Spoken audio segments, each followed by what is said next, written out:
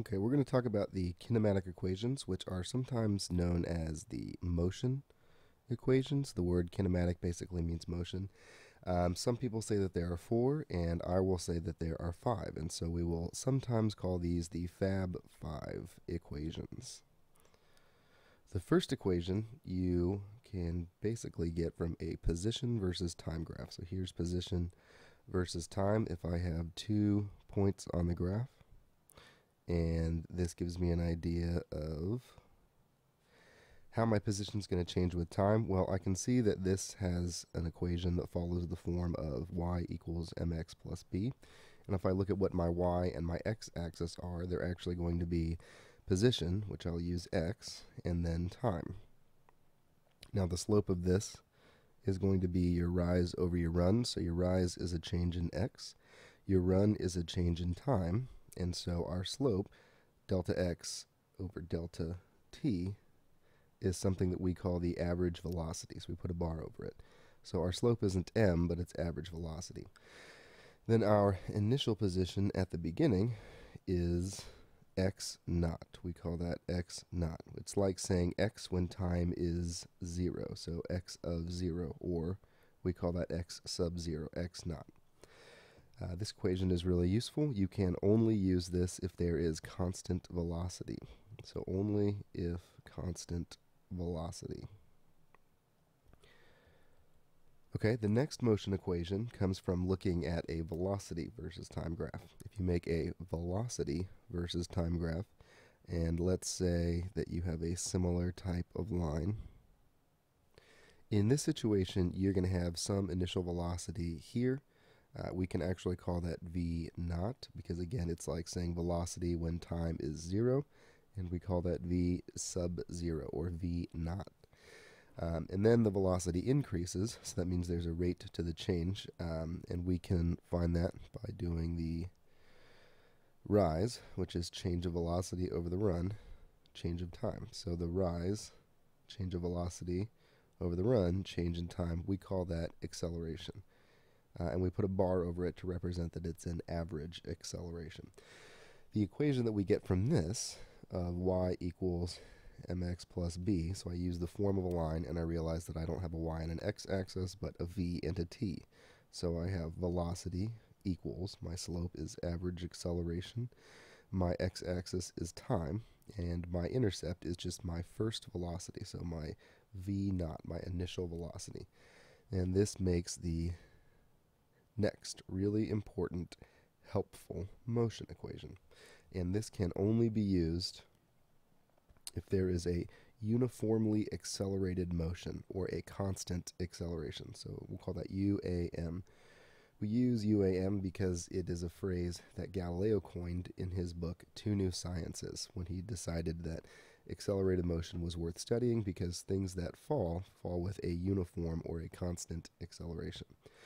Okay, so now what we're going to do is we're actually going to look at the area of the velocity versus time graph. The area of a velocity versus time graph is really important.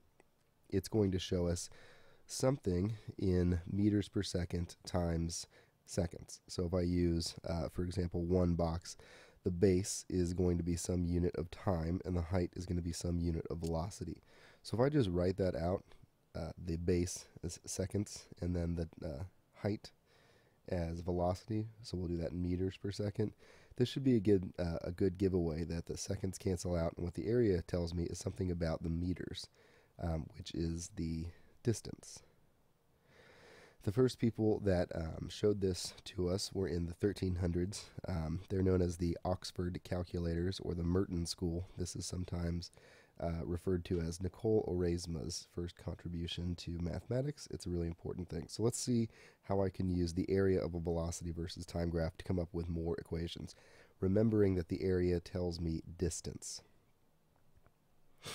Okay, so let's set up the same curve, or the same line. Okay, so essentially what I have here is two shapes. I have a rectangle that looks like that. That's a great rectangle. And then a triangle. So let's start by finding what the area of the rectangle is. The area of the rectangle is, and let's make these velocity versus time, is going to be the base times the height. Now, because the base here, this is telling me that my initial time is 0, t naught equals 0. That's pretty obvious. And then here what I have is a velocity of 0 right here. I can ignore the change. I don't have to write delta t for the base and delta v for the height. But all I have to do is write t for the base. Okay, so that's time.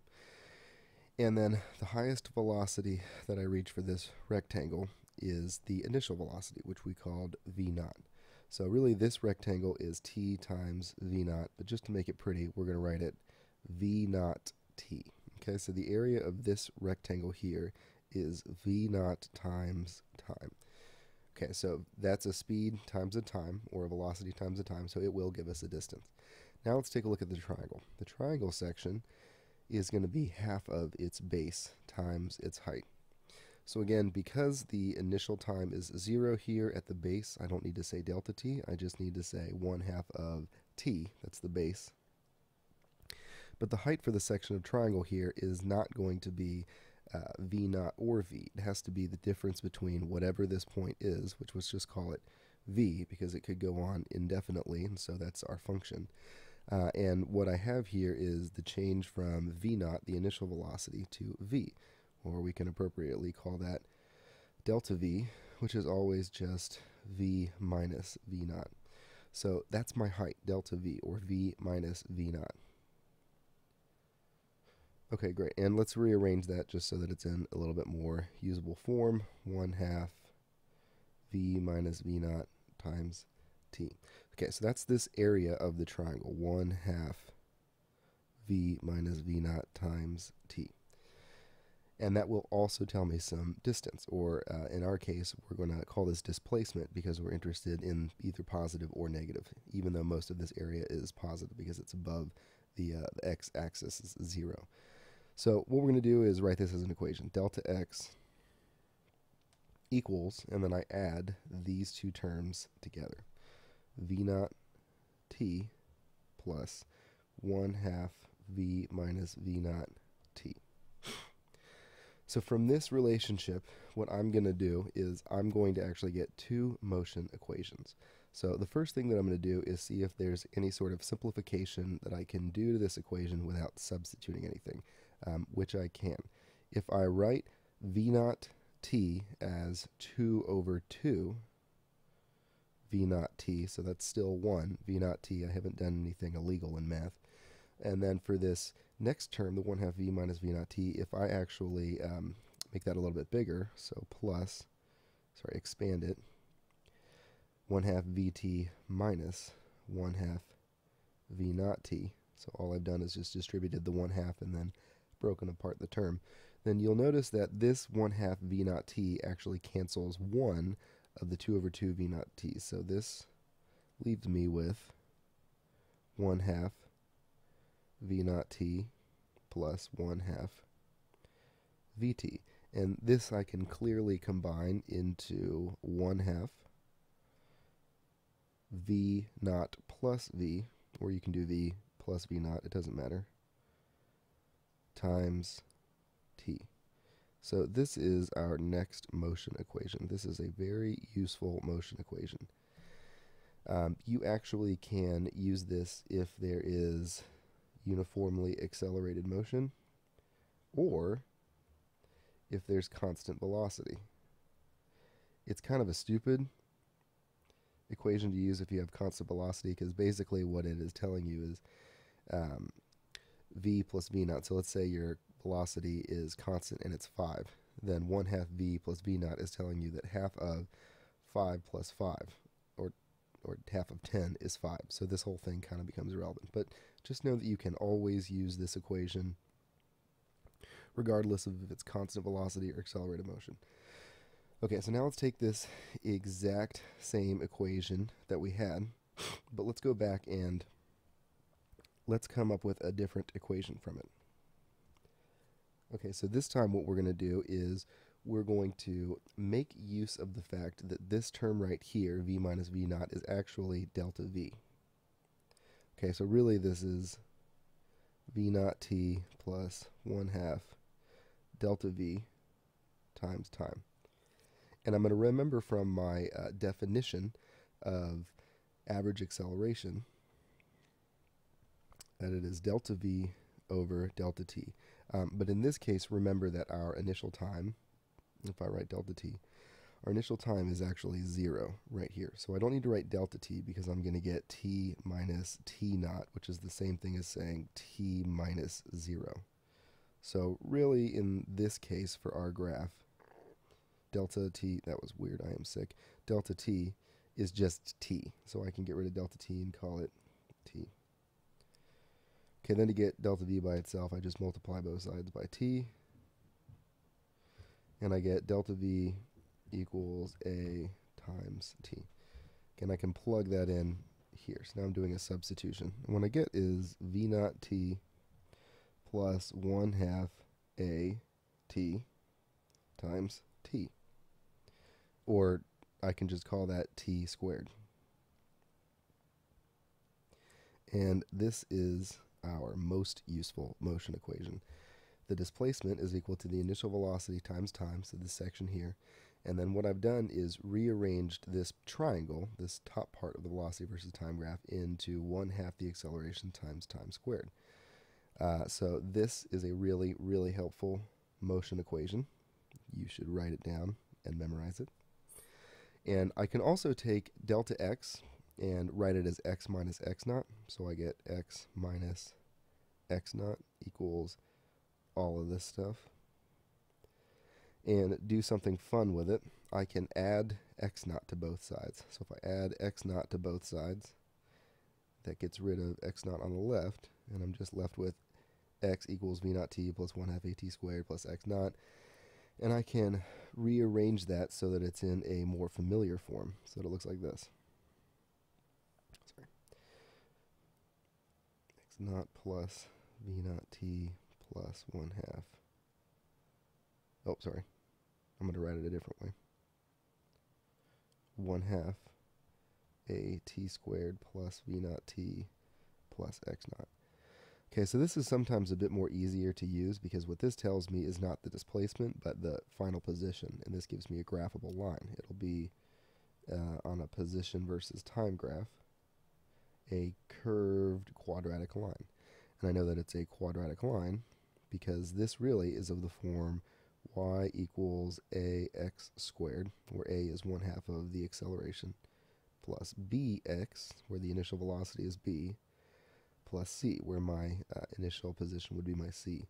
So this would actually give me an equation that describes a curve on a position versus time graph, and so you should know it. Okay, so our last motion equation that we're going to take a look at is pretty simple. It comes down to any kind of problem where you don't have time. So I call this the ain't got no time equation. It's really simple. We're going to start with the easiest motion equation for displacement. So delta x equals 1/2 of v plus v naught times t. And then what I'm going to do is see if I can get rid of time by substituting something in. And if I'm careful, or if I'm clever, what I can do is I can take my equation for acceleration, which is a equals delta v over delta t. But remember, for our graph that we were looking at, delta t is t minus t naught, so t naught is really just 0, so delta t for us is just really t, because that's going to be 0. So delta v over t, not delta t, if you care. And then what I'm going to do is rearrange this a little bit. All I'm going to do is solve for time. So multiply both sides by t, divide both sides by a, and what I get is t equals delta v, which let's just go ahead and write that as v minus v naught, delta v, all over the acceleration. Okay, so let's plug that in for time. Now what we get is half of v plus v naught times not t, but v minus v naught all over a. And I can actually put all of this over a, which I will do in a second. Because really what it's like doing is instead of saying 1/2 of v plus v naught times v minus v naught over a, I'm doing the 2 and the a both on the bottom. So you can actually just write this over 2a. And I'll get rid of that 1 because multiplying it by 1 is useless. Okay, so let's clean this equation up. I've got delta x on the left. I can get the 2a on the right pretty easily. Multiply both sides by 2a. And you get this relationship of, I'll write the v's on the left, v plus v naught times v minus v naught equals, 2a delta x. Okay, so now what you should recognize is that on the left, v plus v naught times v minus v naught is something that we call the difference of squares, where if I had x squared minus y squared, it's actually going to be x plus y times x minus y, the difference of squares. So that's exactly what I have here. You can FOIL it, first outer, inner, last, whatever, and you'll get the same thing. You'll get v squared minus v naught squared on the left equals 2a delta x. So one last simplification I'm going to make is I'm going to add v naught to both sides. So I get v squared equals 2a delta x plus v naught squared. And this becomes our next most useful motion equation. This is the equation that you use if you don't know anything about time and you would like to skip a step and not find the time. So you've got the final velocity squared equals twice the average acceleration times the displacement plus the initial velocity squared. This corresponds to a linear relationship between velocity squared and displacement, which is kind of a weird relationship, but basically your velocity squared is related to how far you go or the change of your position. There's not much here that we work with this graph, so this equation is all you need. Congratulations, you've done such a great job. I am so excited for you to use these equations.